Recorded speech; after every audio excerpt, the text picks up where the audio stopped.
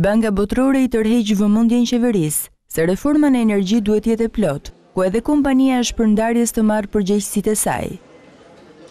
Në një intervistë për ABC News, Patricio Pagano, drejtori ekzekutiv i bordit të Bankës Boterore për Shqipërinë, vlerëson mbledhjen e pagesave të energjisë elektrike, por kërkon përmirësim të shërbimit dhe furnizimit me energji, ndërsa kujton se duhen mbrojtur shtresat në nevojë.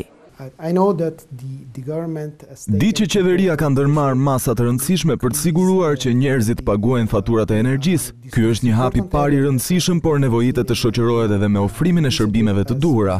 Ndaj duhen investime dhe pjesa më e ndjeshme, më e pambrojtur e popullsisë duhet të mbrohet nga efektet e kësaj reforme. Ky sugjerim merr vlerë kur të dhënat e Instat për fazën fillestare të reformës raportojnë se humbjet nga mospagesa e energjisë janë përgjysmuar, ndërsa u rritën 34% humbje teknike. Pagano, drejtor pranë Bankës Boterore për Shqipërinë, Italinë dhe Greqinë dhe 4 vende të tjera, vëren se ekonomia jonë është prekur negativisht nga zhvillimet ekonomike, sidomos në Itali dhe Greqi, por ai është optimist për mjedisin ekonomik në të ardhmen pas masave të ndërmarra nga Banka Qendrore Evropiane. Ndërkohë Shqipëria sipas tij duhet të realizojë disa detyra emergjente.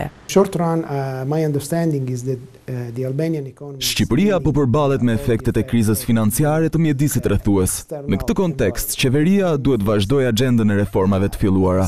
Ka shumë projekte që mund të realizohen dhe fokusi duhet jetë energjia dhe infrastruktura. E gjithë kjo duhet bërë, ndërsa punohet për të siguruar një rritje afatgjatë ekonomike.